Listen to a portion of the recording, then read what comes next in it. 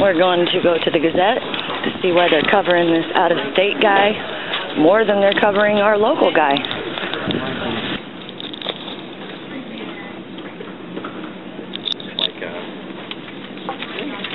Mr. Lynch, I'm great to you. Hi, Jay. Hi. How are you? All right, good. Let me give you a card, okay?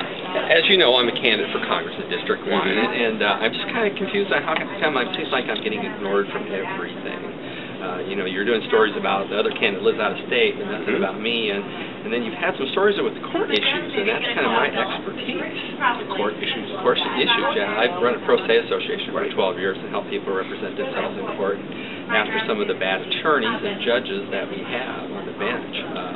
You know, I have documented evidence of some of the stupid things that they do. But it seems like, you know, my opinion isn't mattering much, and the Gazette just is kind of ignoring that. And I just wanted to know why. I think you've run before, haven't you? Yes, I ran for governor. Matter of fact, when you had the comment thing in there about I didn't respond, I never got a questionnaire. And you guys didn't even put a picture of me. Online voters guide? Yes, and you actually put it in the election paper, too. Okay.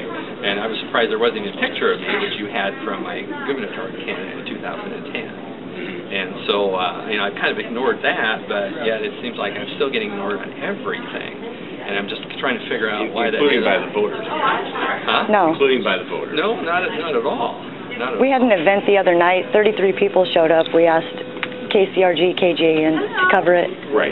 Nobody showed up. Right. Yeah. I mean, you've run before. You haven't really built any support. Have you seen all the yard signs around? I've seen all the yard signs.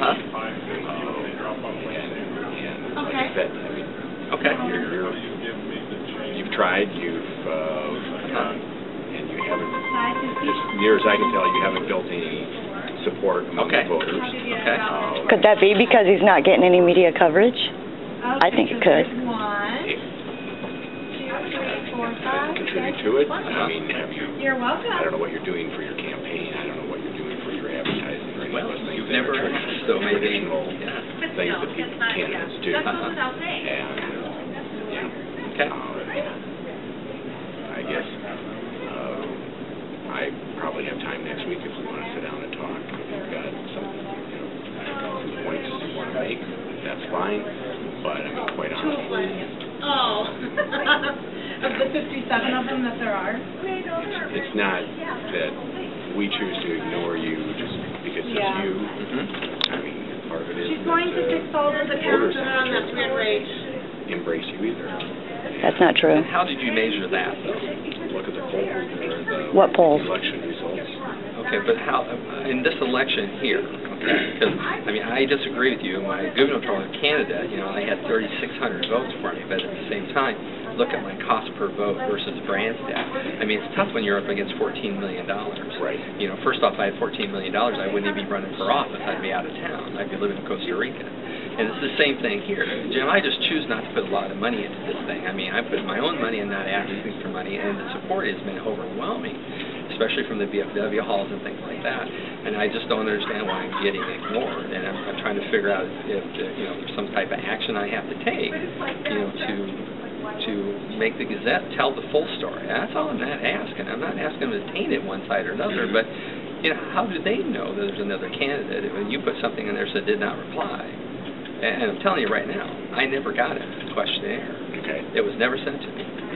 You know, and so, I mean, I've ignored that, but at the same time, it's like, well, that's really not fair. I've got a question. I mean, there's absolutely no support for this Crawl guy. Nobody even knows him, yet he's been talked about twice.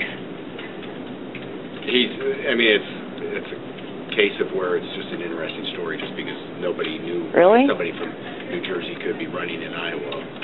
Yeah. How somebody from out of state runs here. So,